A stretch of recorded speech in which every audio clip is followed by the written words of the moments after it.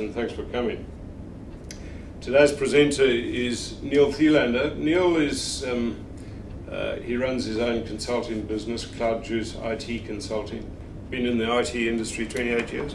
I was the IT director at QUT, so I did lecture occasionally, but I had about 200 staff and running quite a big IT operation, about 1 million hours a week of computing activity. Right. Because of all the students, yeah. Mainly. What is cloud computing?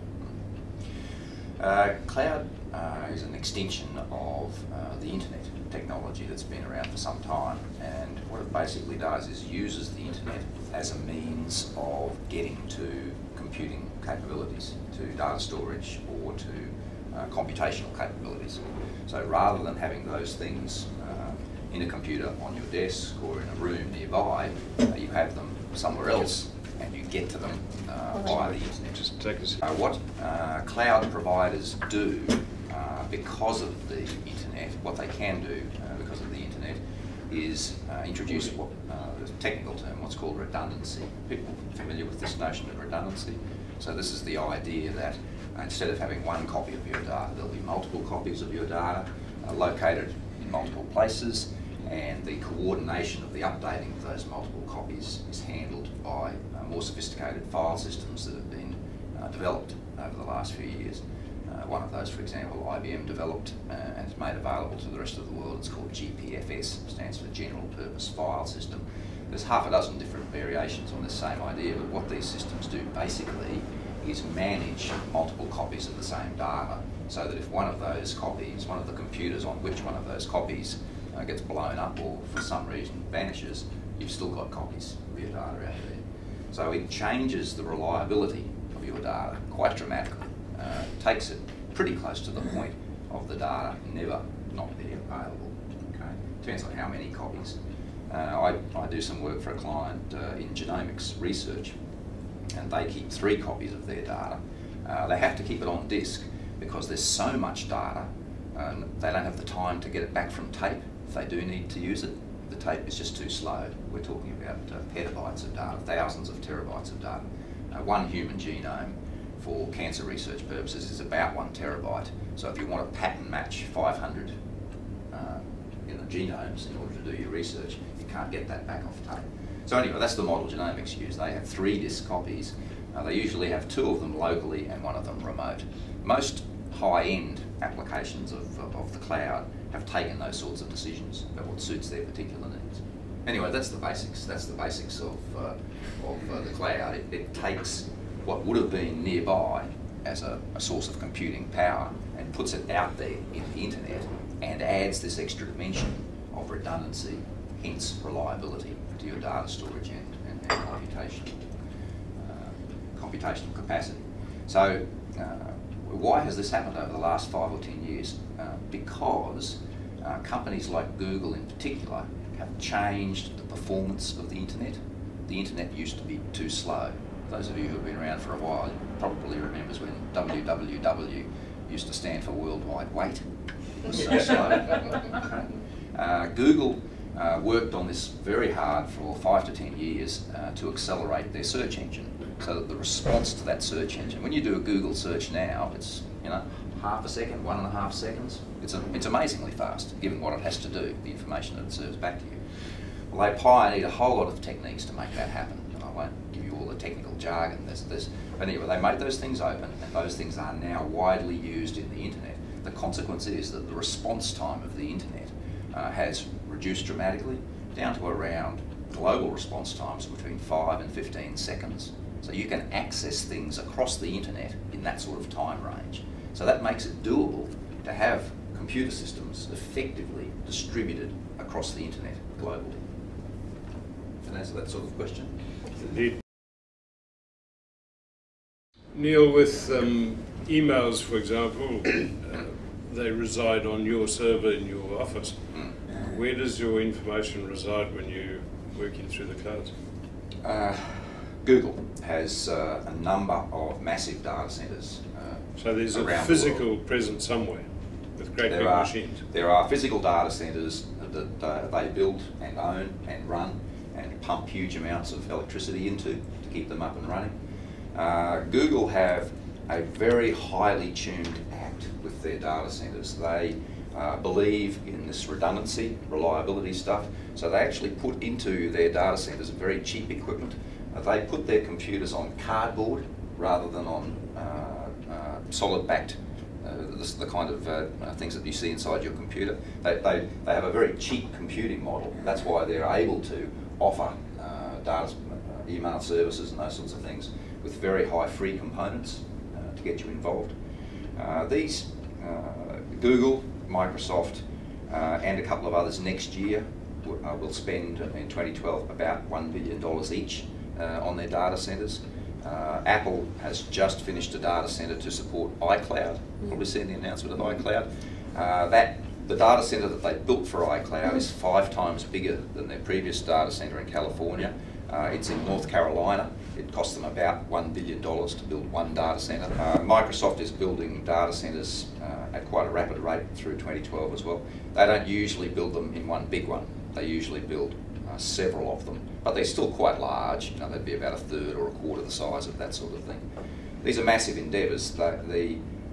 This is the economy of scale that comes from being able to put stuff out there in the cloud. So they're generating effectively a global scale economy because everyone can use Gmail and you don't care where Gmail sits. But when I use Gmail, when people send me email, all of my data in Gmail, my Google data, is sitting across multiple data centres.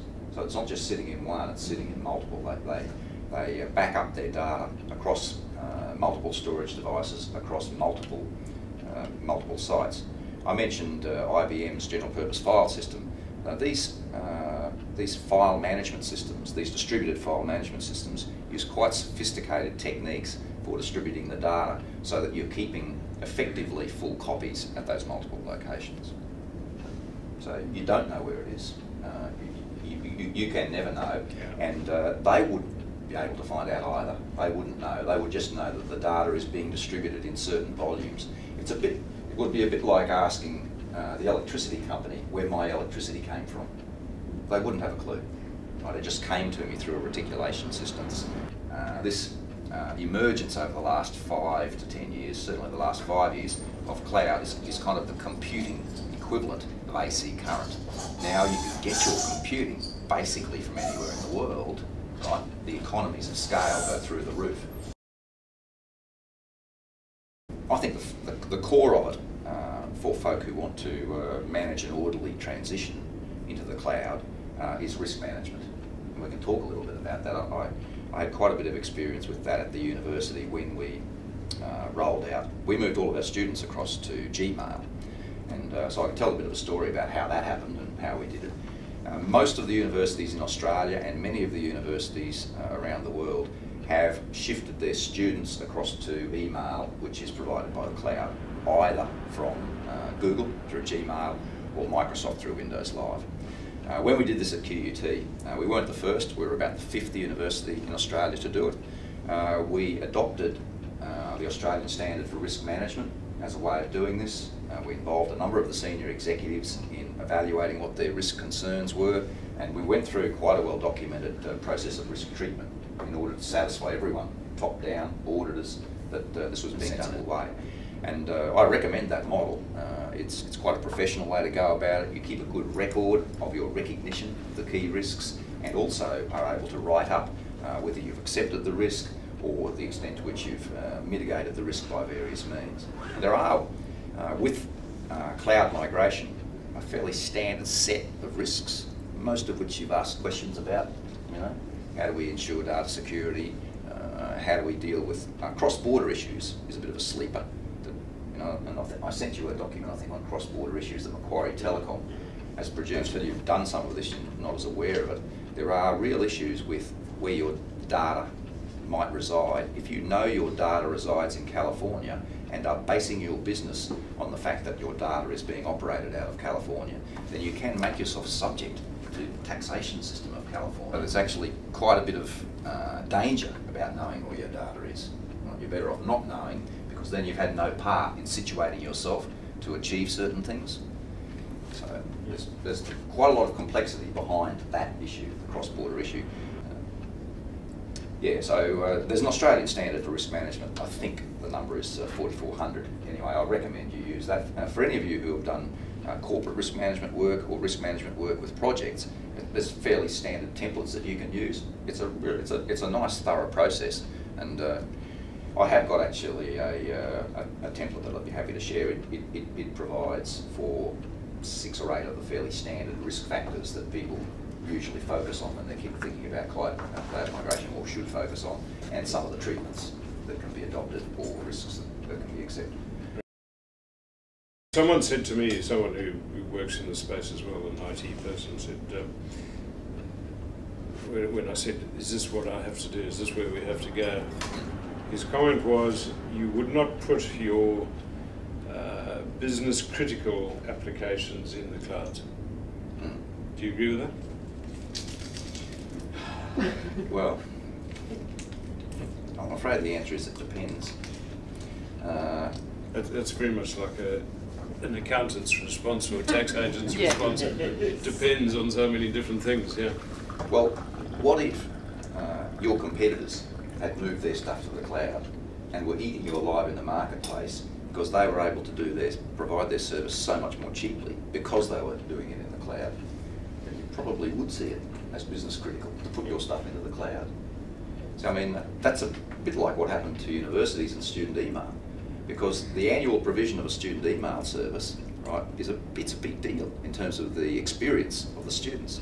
We ran 2 pilots. We couldn't decide, whether to use Google or to use Microsoft.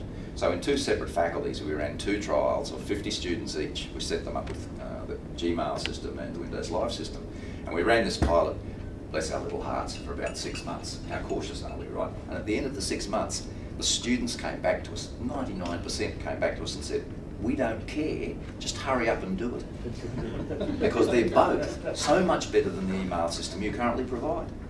The email system we were affording for about $500,000 a year for our students was giving them 200 megabytes of storage, right? And had all of these functional limitations, right? It was an expensive email system, but we had to buy it and maintain it, upgrade the software. So I'm spending a fortune maintaining this email system, compared to Gmail and Microsoft, who are both offering 15 or 25 gigs of free storage, right? Access to all of these new features, access to a continuing source of innovation, right? They're making improvements to these packages and everything that goes with them all the time, and I don't have to do any of this, right? So Macquarie University was the first to go across. So all the other universities start looking at Macquarie University and looking at the positive experience their students are having. There's no way, I mean, if we could not afford to mimic the service that they were getting from Google or Windows Live. So the universities in Australia have pretty much gone across, all the major ones have anyway, and they're pretty much split 50-50 too, I've got to say, between Google and Microsoft. The decision in the end kind of came down to whether they had a lot of Microsoft stuff already, which was going to be better integrated if they went the Microsoft way. To answer your question, I think you will put business critical stuff in the cloud, but you have to do it extremely carefully. I described the risk management process that we went through. We went into it very much with our eyes open. I wouldn't rush in, but the more business critical something is, the more you're going to be careful about it, right? You're going to think about every one of these risks. What's the upside? What's the downside? How do I protect myself and clients? We looked at not using cloud, but hosting our software on a colo in town. Yep. About 18 months ago. Right. Rather than hosting it out at Rocklea. In the end, we went and hosted it in the valley. Come January, our building was 3 metres underwater. We were able to get onto a 3G card, right, and operate over Citrix. It's not the same as cloud, but it's similar. So that did save us. We would have been completely buggered without that. So I think that's the experience of one of our clients as well. They were flooded and were kept out of the offices by the flood, and they're in the clouds. They said it was situation normal, but they do comment that it's slower than it would be otherwise. What's your experience with speed? Well, I described all the work that Google have done over the last few years to accelerate response time, but it's still down in that 5 to 15 second range. One of the resources that's in this document, which I'm happy for you to distribute, is a crowd called Cloud Sleuth. They're kind of a cloud middleman service, if you like, and what they do is they monitor the performance of cloud services. So at any given time, you can see what the current response rate is of a whole lot of different cloud providers. It depends where they've situated the main data center that you're accessing. So if you're using Amazon, for example, you'll get a faster response time out of the Singapore data center that supports their services. Anyway, it's that sort of thing. But it is in the range 5 to 15 seconds. Depends where you are or how close you are to the main internet backbone. There's a global backbone to the internet, which is high speed. The further away from that you are, then the slower you'll be. Yeah, it will always be slower. That's the advantage of this sort of solution. You can highly tune it. I mean, if you wanted 1 second response times, right, then you wouldn't use it. But there's a kind of emerging community standard here, and I think, you know, I spoke about risk management. I also have a bit of a view that there's a community standard around a whole lot of this stuff. You know, certainly emerging with the digital natives, you know, the next generation, they have a certain level of expectation and a certain flexibility around all of this stuff. If one of their services, like Facebook, for example, doesn't work, it's not working at the moment, they don't care. They just go and do something else and come back later. And it'll be back later when they come back. So they have a different sort of attitude to the availability of these services. Yeah. I would have thought it was the reverse, in fact. That's quite interesting. You ask them, what happens when Facebook goes away? They just do something else. Or they depend upon it, and they expect it to be there. If it's not there, no, they'll do something else. I mean, I can tell you a little bit about uptime with data centres. It's actually an incredibly well-organised discipline, if you like, in its own sense. I'm talking about data centres now and how reliable they are. There's a crowd called the Uptime Institute, which tracks stats on a whole, on literally hundreds, probably thousands by now, of registered data centres globally. So this is all the main data centres we were talking about. They have a tiering system. So there's tiers 1, 2, 3 and 4. Tier 1 and 2 are quite similar. Tiers 3 and 4 are effectively fully redundant data centres. So the data centres have complete duplication of all electrical, air conditioning, power, distribution, all facilities. They literally cost twice as much to build Tier 3 and Tier 4 data centres. But the difference in uptime equates to a few percentage points. A Tier 1 data centre typically has about 95% uptime. In other words, it's not working for about 5% of the year. Whereas a Tier 3 or Tier 4 data centre is 99+%. Tier 4 gets up to 99.75. So what you're talking about, we spoke about outages. You know, what sort of outages should you expect? One of the internet links that I included in my response to Anthony's questions was to point to the top 10 outages of cloud services over the last year. And most of the big service providers have had one major outage over the last year. That is consistent with Tier 4 data centres. A Tier 4 data centre will typically have one big outage every year, usually in the 6 to 12 hour range. So you should expect that. This is risk management now. And that's based on stats, by the way. These numbers, these 99.75% and so on, they're not estimates. They're the average of what actually happens to the data centres that are rated at these different tier levels. The tier definitions are specified in terms of the way they are designed and run in terms of duplication of key facilities and so on. This is not the same as your data centres, I've got to say. Your data centres typically will be down around somewhere between Tier 1 and Tier 2. It's very expensive to build a Tier 4 data centre. University data centres, for example, are mostly Tier 2, and they achieve redundancy by having multiple data centres. So at QUT, for example, there's a data centre at Gardens Point and one at Kelvin Grove. And so key services are duplicated across those two data centres. So rather than have a Tier 4 data centre in one place, right, we more cheaply build two separate data centres and then we can run different things out of them. That's what most businesses and most universities do. The banks go a bit further. Cloud service providers typically go to Tier 4 because they can afford to. Once you get up to this massive scale, again the economies of scale kick in to the duplication of these facilities. So you get things with cloud services that, you know, a lot of us don't even know we need. Okay, you will get outage, but you should expect that lower level of outage. How many service providers are there? Tens, hundreds, thousands? Thousands. There's a real ecosystem of them. There's a top 10 list that I included in here. This list that Neil is referring to, it's a whole lot of questions that I put to Neil, and Neil's come back with a whole lot of responses. So if you would like a copy, just let me know at the end of it and we'll email it to you, assuming we've got your email address.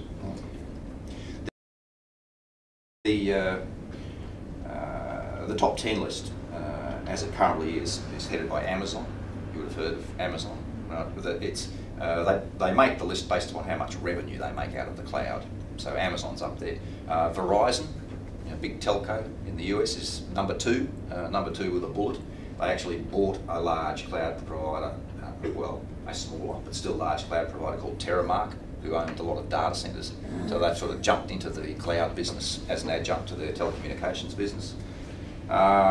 Google, obviously, Microsoft, they're all in the top 10, usually jostling around 3, 4 or 5, that sort of thing.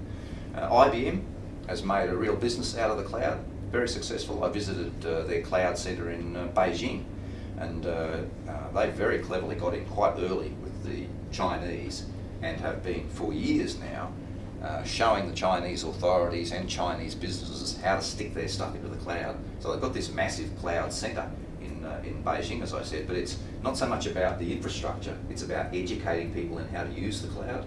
It's quite an interesting thing. They come in, they spend a day there describing their needs, and the IBM people effectively build them a version, a kind of a demonstration version of their systems in the cloud to show them how it would work.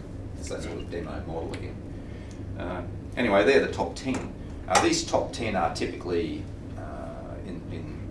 spending $1 billion a year on data centres, making tens or hundreds of millions in revenue from cloud services at that sort of scale. But then after that, there's all sorts of people that are sitting on top of. Some of them actually use those major cloud service providers as the platform that they then offer their services on top. Facebook has their own data centres that they run Facebook on, but not all of the major software as a service providers do. I think Salesforce.com is a big CRM service provider. I think they piggyback others. A lot of people use Amazon. That's why Amazon is so big. It's become kind of like the gold standard for compute and data services in the cloud. And they are also the most expensive. Okay, so there used to be a saying back in the 70s and 80s, you never get fired for buying IBM. Amazon's the same sort of thing in the cloud. You kind of won't get fired for using Amazon as a cloud service provider. They are the most expensive, but they're probably the best. So if we choose one of those, how do we get charged? What's the basis of paying for it? Yeah, there's a set of models.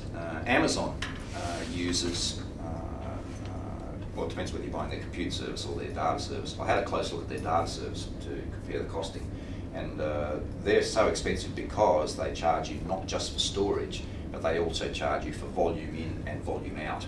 So activity is a key measure for them. The more active your data is, the more expensive using their services.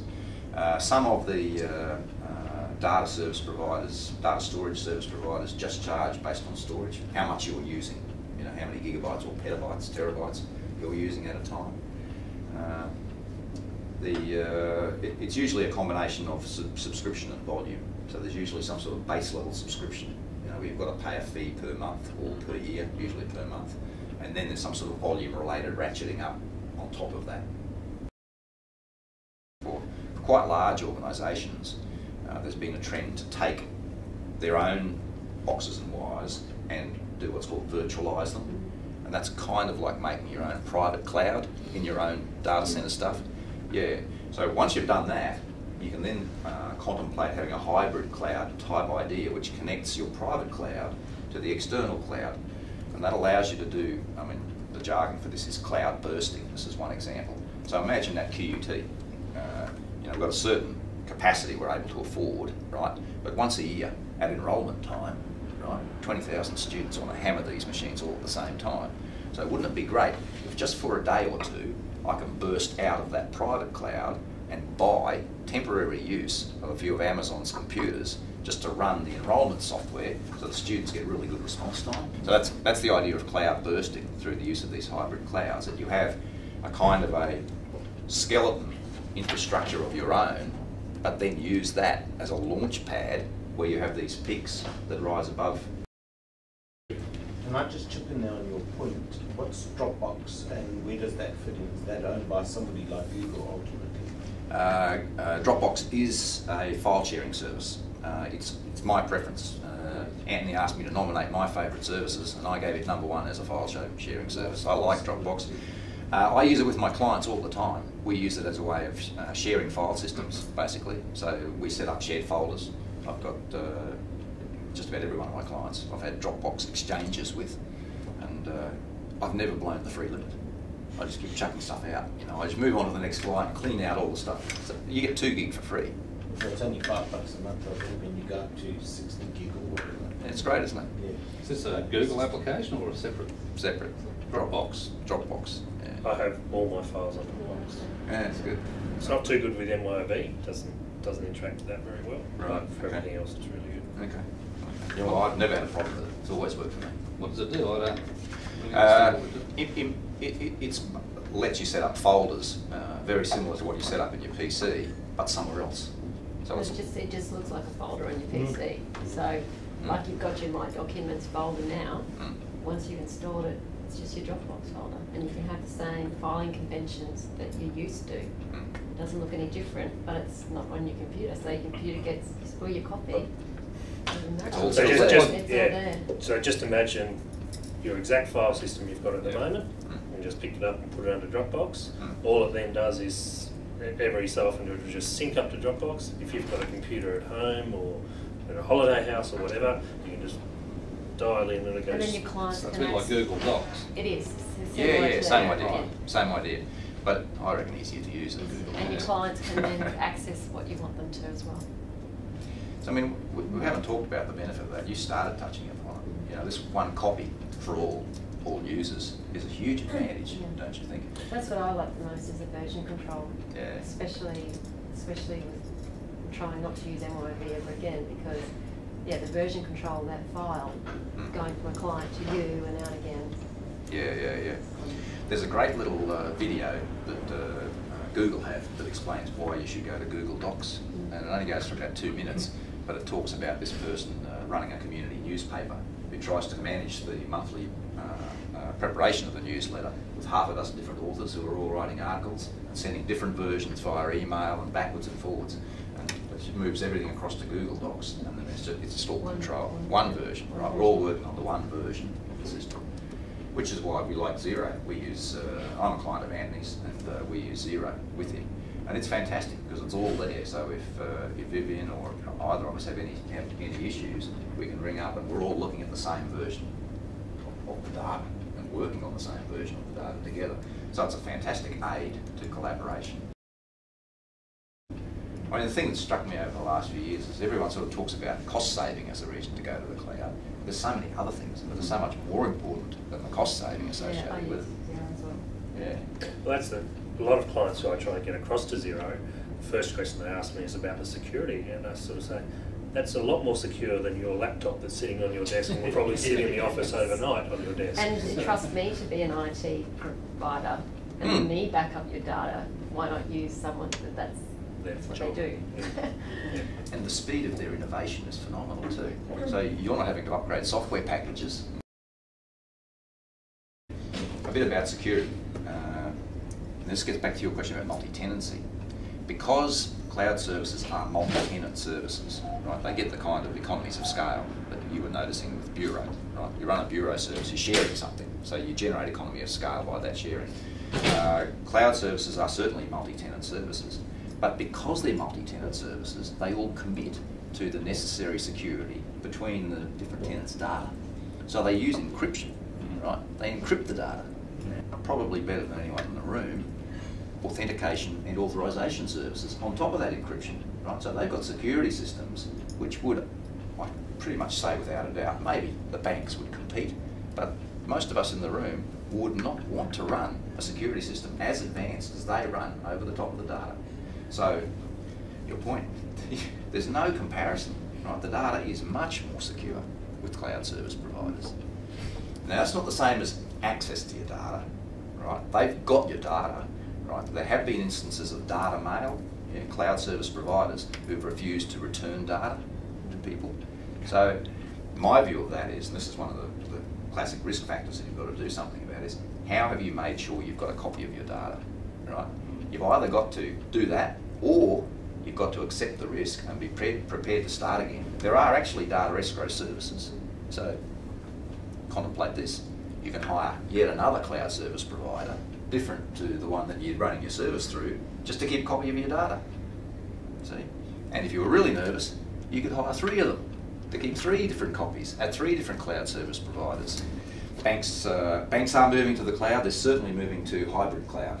Right? And banks, in fact, have got a long tradition of having shared facilities, right? Transaction processing networks and the like. So they've been doing things together for quite a long time. Right? And part of the reason for them doing that is to share the costs of meeting the very onerous regimes that are put in place upon them that we would expect to be put. We could talk about the latest trends in terms of cloud services. I think the hottest stuff that's going on is the integration of the cloud with software on desktops and software on these devices.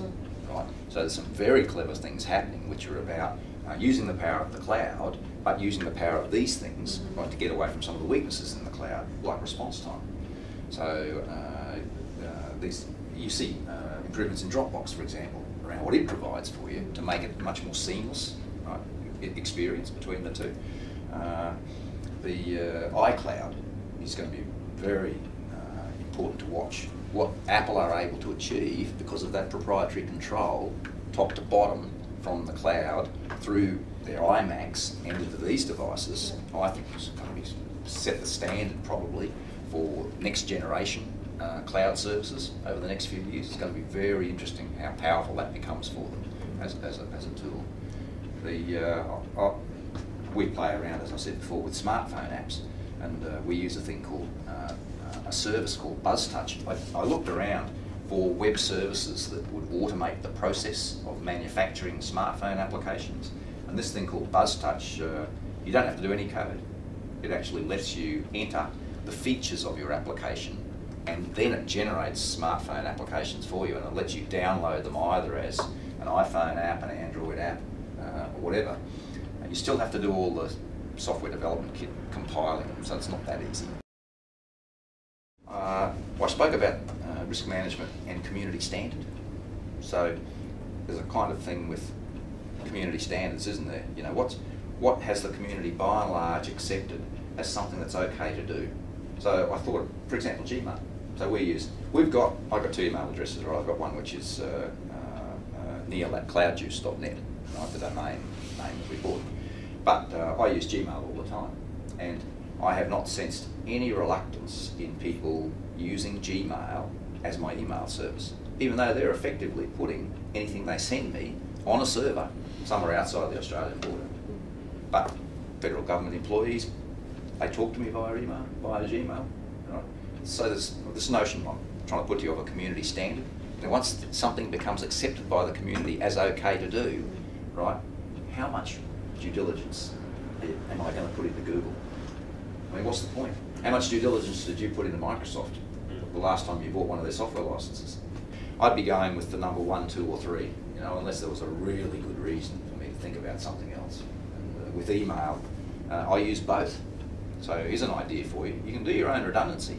I use both Google and Windows Live, so I have both accounts. And Microsoft won't let you do this, but Google will. So I on-forward everything that comes to my Gmail account to my Windows Live account. So I have a fully redundant email set up, and on the one occasion when Google wasn't available to me in the last 2 years, I was able to go to my Windows Live account and continue to do my email. Painfully, because I had to remember how to drive it, but nonetheless I could do email. And they're both free, so it's not much cost. One thing I'd like to do quickly is, as Neil indicated, Neil is a client of ours and we do all his accounting in Xero. And Neil, who is with us, has done a bit of research on the various products out there that you might find interesting. just the various facets of the accounting packages. Will they have bank feeds? Will they run payroll, inventory, financial reports, etc., etc.? And generally, I think it's felt that Xero is pretty much one of the leaders. But there is a move. SASU are out there doing this sort of stuff. Eclipse have got a practice management product. So there is a move to move your entire applications, if you're a practice, into the clouds. Your practice management, your client base, your tax, your accounting, your financial reports, which Xero can now produce. We appreciate you coming to share with us. I think you would have gauged from the interaction that it's an interesting topic to us, and it's very much where the profession's headed, I believe, where where you can go with your iPad to a client and drill into their numbers and explain it all, etc., etc. So, very much the way of the future, as far as I'm concerned.